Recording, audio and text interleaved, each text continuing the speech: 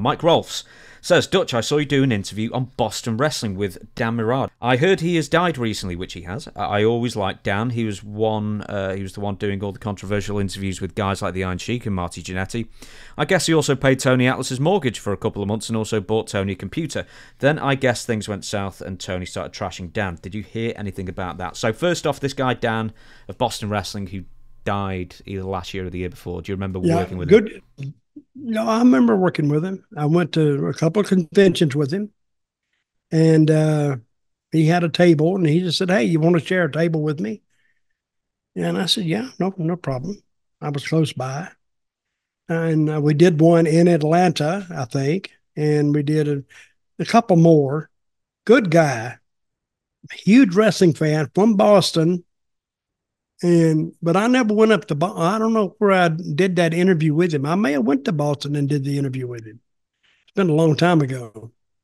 But he was a good guy. But the story I heard, and I don't even know if it's true.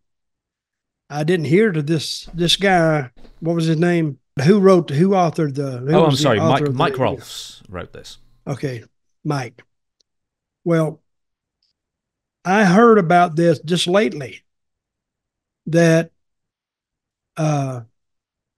Dan gave him something like $10,000 to do this stuff, to appear a couple of deals or whatever, and he didn't show up. Who's this? And he didn't. Tony. He paid Tony. Tony Atlas. Right, yeah. Paid Tony Atlas $10,000 was what I heard, and he no-showed him. Now,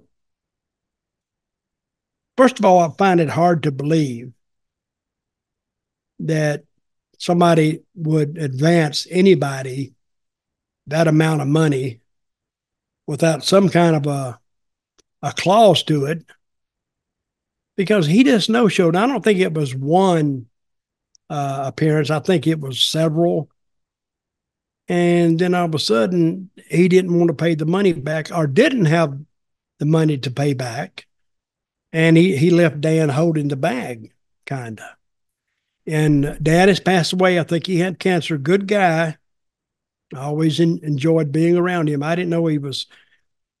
And I probably saw him about, for the people who know what I'm talking about, I saw him like in 8 years ago, I guess, or maybe more. But if that happened to him, I hate it. But I don't even know that's true, because he never told me that. But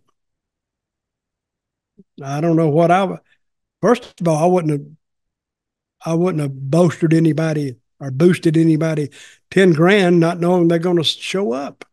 I'm not doing it. I'm sorry you're having a hard time.